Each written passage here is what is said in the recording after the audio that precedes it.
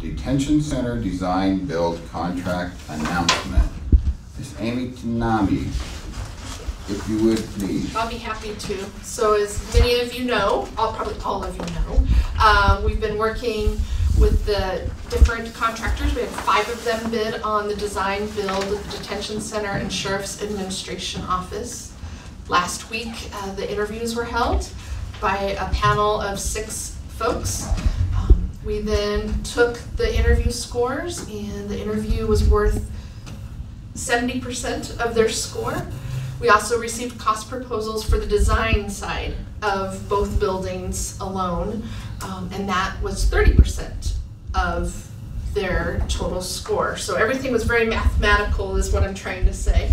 So after the interviews and after collecting all the information, it was a very tight, I want to say race, but it wasn't a race, but the scores are very close to each other. But the winning bidder is Nunn Construction from Pueblo.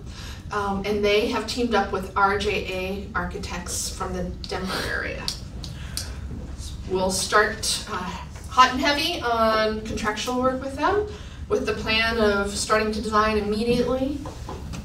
Both projects we hope to be done in 2024. So get ready. We'll have groundbreaking soon. Can't happen fast enough, my thought. But they've done a lot of work over the years in the valley.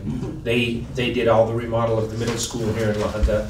They did the Manzanola School. They're doing the Fowler School now. So they've been around the area for quite a while. So Very good. Very good. And I too am ready to get this behind us. On the move. Where is the facility going to be? at this point, it's planned to be exactly where it's at now. Okay. There is a lot adjacent that the county also owns. But what's kind of cool is that they all presented with it there and gave the plan there, but if they come up with a better idea, we're willing to listen. But right now, there seems to be the best spot. Any other questions? Thank you.